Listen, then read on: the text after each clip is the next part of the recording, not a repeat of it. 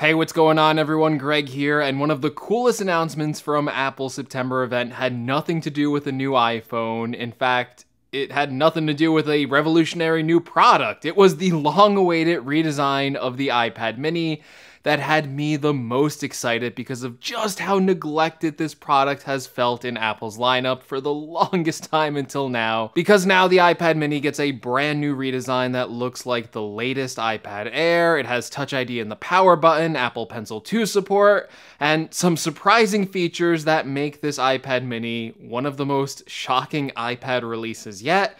And there's a lot of information you need to know before I think you should purchase this iPad mini, or frankly, any other iPad in Apple's lineup. So first things first, unlike the iPhone 13, which is going up for pre-order this Friday, or the Apple Watch Series 7, where we don't know the exact release date for that yet, it's sometime in fall, the iPad mini actually is already technically up for order. You can order the iPad mini or the new iPad mini 9 right now on Apple's website, and you'll be able to get them shipped to your house or pick them up in an Apple store this Friday. So this really is a watch before you buy video because you can purchase these products right now. Of course, the iPad mini is the more exciting iPad of the two that were released, and it takes the 7.9-inch small iPad mini form factor and stretches that display across to get rid of the top and bottom bezel, and this results in a new 8.3-inch display size. And quite frankly, the redesign looks fantastic, and it's the design treatment that I never thought we would get with the iPad mini,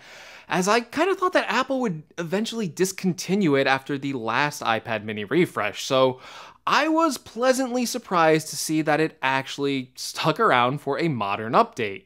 Now, the new mini should actually be slightly smaller in form factor than the old iPad mini, design with its height being listed as 7.69 inches versus the 8 inches on the older mini. The weight is still around the same, with it weighing around 0.65 pounds for the Wi-Fi model and 0.66 pounds for the Wi-Fi and cellular model. There's also some new colors for the iPad mini and some exclusive colors too. So now you get space gray, pink, purple, and Starlight, which replaces silver and kind of looks a little bit more beige based on the pictures from Apple's website. There's some additional details too, because the new iPad mini has Touch ID in the power button, just like the iPad Air.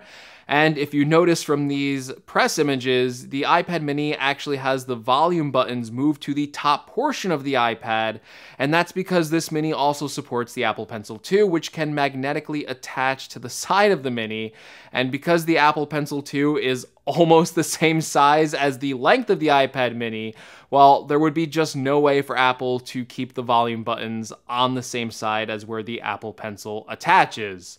And of course, like any of the new iPad redesigns, this iPad mini ditches the Lightning port in favor of the USB-C port, which will result in not only faster charging, but also faster data transfer rates. Now, going back to the display for a second, I forgot to mention that it's the same quality as the iPad Air's display. So 500 nits of peak screen brightness, the extended P3 wide color support, and the True Tone display. The Mini also now supports new landscape stereo speakers for the first time, so the sound quality should also be a lot better than just firing from the bottom like the older iPad mini design. And there's actually a lot more to this iPad mini because it had some pretty big surprises and some exclusive features that even the iPad Air doesn't have. And that comes in a couple new features. So the first one is Center Stage, which debuted on the latest M1 iPad Pro. Center Stage basically takes a 12 megapixel ultra wide angle camera, puts that on the front of the iPad mini, and then captures a really wide angle field of view, and then it can dynamically and automatically crop onto human subjects. So if you walk or move around, the camera will automatically pan and sweep to set you in the center of the frame, as well as when people move or exit the camera's field of view, it can then lock onto human subjects and kind of pan and move around with them. This feature is also available on the new iPad 9, and the only iPad it's not available on is actually the more expensive iPad Air. Another weird exclusive feature is that the iPad mini has a flash for the 12 megapixel camera on the rear of the device, for all you iPad photographers out there. And again, the Air does not have a rear flash. The biggest shock feature-wise to me is the fact that the iPad mini is getting Apple's latest A15 chip. That's the same chip that is found in the iPhone 13, and in fact, the iPad mini's A15 chip is actually the 5-core GPU version that is found on the more powerful iPhone 13 Pro.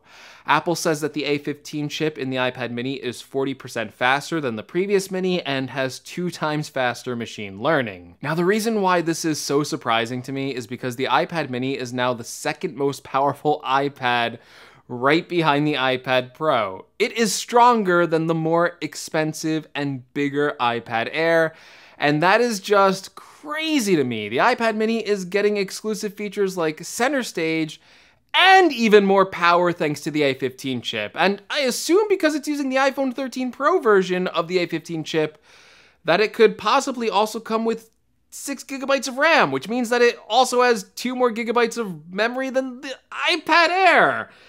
And it's $100 less than the iPad Air. And to top it all off, the iPad mini also has an option for 5G cellular connectivity, and that is just simply not available on the more expensive iPad Air model with cellular. That is still using 4G. So when you look at the iPad Air in the lineup, sure, it's bigger and obviously aimed at a different audience, but it seems like such a poor value when you consider that the iPad mini right now has all of these advanced features, and I have to imagine that Apple will be updating the iPad Air sometime soon to at least match the specs of the iPad mini, because it's just very awkward that the iPad Air is weaker than the mini version. Alright, I think I covered most of the new features with the iPad mini, so let's talk pricing and some buying advice. So, the iPad mini 6, like I kind of predicted, is gonna be more expensive this year. It's gonna start at $499 for the 64GB model. Now, of course, the mini isn't trying to replace your laptop, and because it's not, a iPad mini as a secondary device with 64GB of storage could actually be passable. But if you plan to load up your mini with a lot of games, videos, or just other storage-heavy files, I would really recommend upgrading to the 256GB model like I did for $649. You may also want to consider the cellular mini option, which could kind of turn the iPad mini into kind of like an even bigger iPhone 13 Pro Max. But just be warned that getting the cellular version is going to add $150 to the cost, making this already expensive iPad mini even more expensive. We should also acknowledge that the iPad mini might not be the right iPad for everyone because of its smaller size. This iPad is obviously well suited for being an amazing small tablet, but just that, a tablet. And while it might be the most portable iPad in the lineup, and that could be the best tablet experience for you if you prefer a smaller size iPad, it is not necessarily a laptop replacement like any of the other iPads in the lineup. For example, the Mini lacks the smart connector to easily attach keyboard cases. And the display is small, meaning it won't be as good as multitasking, even though this Mini does get all the multitasking features of iPadOS 15. The most limited part of the multitasking experience is just going to be that smaller 8.3-inch display. In fact, the cheaper $329 iPad 9 would probably be a better laptop alternative than the iPad mini because of the smart connector, which can still attach to keyboard cases like Apple's Smart Keyboard cover, and even get a trackpad with Logitech's Combo Touch keyboard case. It also comes with the same 64GB of storage as the base Mini, and although the screen isn't the same quality as the Mini with the lack of the, lamination and P3 wide color support, it is still a bigger 10.2-inch display, which again, I think would be a much better laptop replacement product with that bigger display.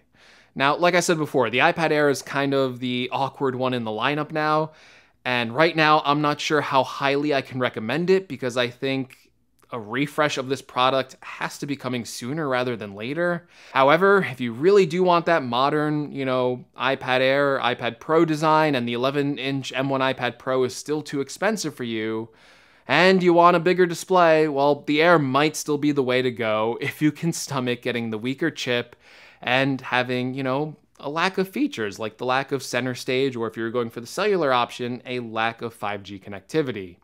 Furthermore, if you want the best iPad possible with a high refresh rate of 120 Hertz, or if you're looking for the biggest iPad possible with the best display technology and money really is no issue, well, obviously the M1 equipped iPad Pros are the iPads you should be looking at, starting with the 11-inch iPad Pro, which I think right now is a way better value than the iPad Air if you want all the advanced iPad features, and even more than the Mini because you get that super powerful M1 chip.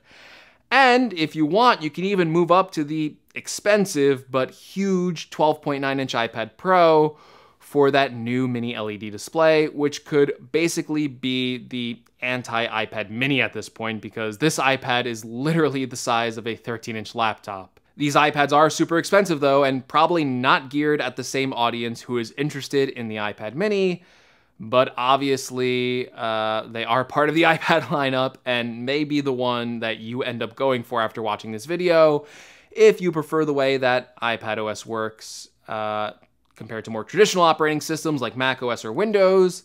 And again, if you want an iPad that's big enough to be a complete laptop replacement. But yeah, so far that's everything that's new with this brand new iPad mini. I'm going to be getting mine this Friday for the full review, and I am really excited to check this out. I've always been a fan of the iPad mini, and I'm so happy it got the iPad Pro redesign treatment. So let me know in the comments below, are you planning on buying this new iPad mini, or do you plan to go for a different iPad like one of the ones I listed, maybe the new iPad 9, the iPad Air, or of course the M1 iPad Pro. As always, if you like this video, be sure to give me a like. If you want to see more from this channel, obviously make sure you're subscribed. Again, going to be a lot of Apple videos coming very soon. If you want to buy the iPad mini from maybe like an affiliate link through Amazon, check out the links in the description. And as always, thank you so much for watching, and I will see you all in the next video. Take care, everyone.